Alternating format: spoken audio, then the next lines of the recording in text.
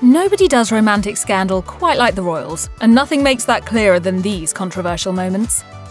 In the summer of 1936, the American socialite Wallis Simpson filed for divorce from her second husband. Meanwhile, King Edward VIII was just wrapping up his first 6 months on the British throne. The two were madly in love. But from the perspective of the British royal establishment, this match simply would not do. As a foreigner and a divorcee, Wallis was far from the blue-blooded stock considered fit for a king. Despite all of this, when Edward decided to spend his summer months boating in the Adriatic Sea, Wallis accompanied him. Writing about this trip in his memoir, A King's Story, Edward recalled, "The first 10 days we steamed southward, down the Dalmatian coast, calling at picturesque old towns or island fishing villages, and stopping for a picnic and swim whenever a fine sandy beach was spotted." Unfortunately, however, these light-hearted antics didn't last for long, as photographers trailed Edward and Wallis from town to town. In his book, the king explained, "The American press had become fascinated with my friendship with Wallis and now pursued us everywhere." Indeed, photographers captured Edward and Wallis during their romantic seaside moments, and the scandalous pictures quickly landed in the papers. It was bad enough that these shots exposed the king's naked chest to the world, but they also unveiled his secret romance with Wallis, stirring up a storm of controversy that would have cataclysmic consequences for the House of Windsor. These days, Prince Philip is remembered as Queen Elizabeth II's husband of almost 7 decades. He is someone who doesn't take easily to compliments, but he has quite simply been my strength and stay all these years.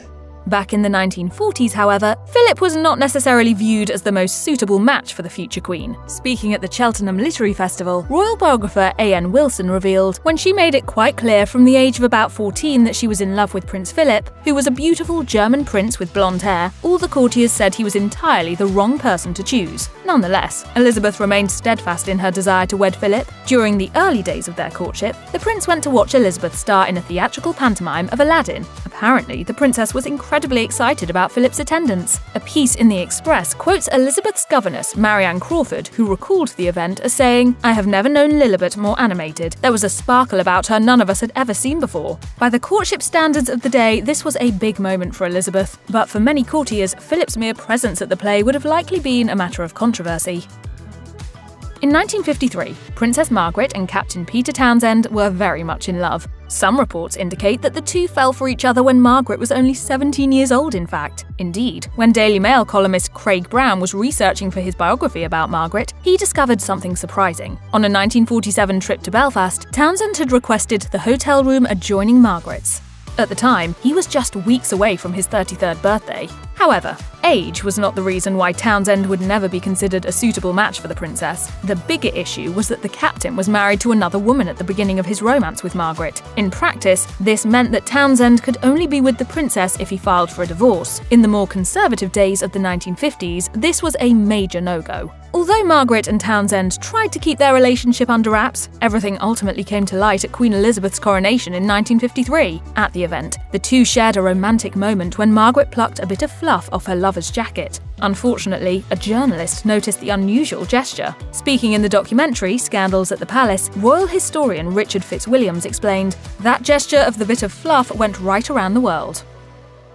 Charles and Diana are notorious for the later years of their difficult relationship, but they weren't the only royal couple in crisis during the 1990s. The king's younger brother, Prince Andrew, and his then-wife Sarah Ferguson also struggled in their marriage. The pair officially separated in the spring of 1992.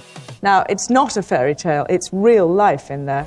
Shortly after the breakup, Sarah headed off to the south of France with her financial advisor, John Bryan, and it didn't take too long for the unlikely duo to cozy up in Sarah's Saint-Tropez home. The two frolicked together by the pool, where the Duchess of York caught some rays. Speaking to the Daily Mail years after the fact, Bryan recalled, "We were in a private villa with 7 acres of land surrounding us to ensure our absolute privacy. The girls were tiny, just 4 and 2. We were out by the pool and I was practicing swimming with the children." In this secluded environment, Bryan leaned over and kissed Sarah's toes. Unbeknownst to the lovebirds, however, a photographer was hiding in the garden of the property. Photos were taken, images hit the press, and soon enough, the entire world caught a glimpse into what Bryan told the Daily Mail was a family moment. Sadly, Sarah would pay the price for her unsuitable romance. Rumour has it that Prince Philip was so disgusted by the incident that he stopped speaking to her shortly after. In the weeks leading up to Princess Diana's death, both Diana and Dodi Fayed were making headlines for their blossoming relationship. This was especially apparent when, less than a month before that fateful crash, Diana called the paparazzi to divulge her holiday plans. Indeed, the princess let the press know that she would be aboard Dodi's yacht in the Mediterranean.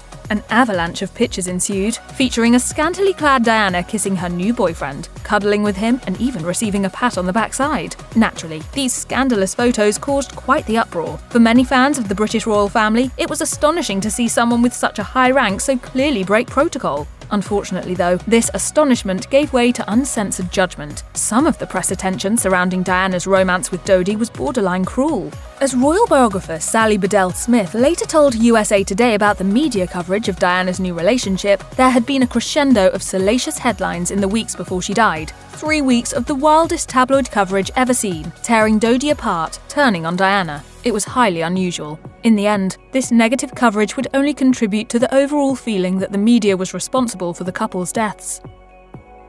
As Prince Edward grew up, he noticed his older brothers struggling in their marriages. Their respective wives, Princess Diana and Sarah Ferguson, struggled to transition into royal life. So, when it became Edward's turn to fall in love, he appeared to proceed with caution. In the early days of his romance with Sophie Rhys-Jones, Edward tried his best to slowly introduce Sophie to the intricacies of royal living. Part of his strategy was inviting his girlfriend to spend the night inside palace walls. Apparently, this arrangement was meant to help Sophie decide if she could handle the pressure of palace life. By the time she and Edward were engaged, Sophie was said to know exactly what she was getting herself into. Unfortunately though, the arrangement caused a stir when Diana and Sarah found out. After all, the women wondered why they weren't given the same chance to learn about royal life. Diana reportedly asked Sarah, "Why is she getting such an easy ride? We were thrown to the wolves."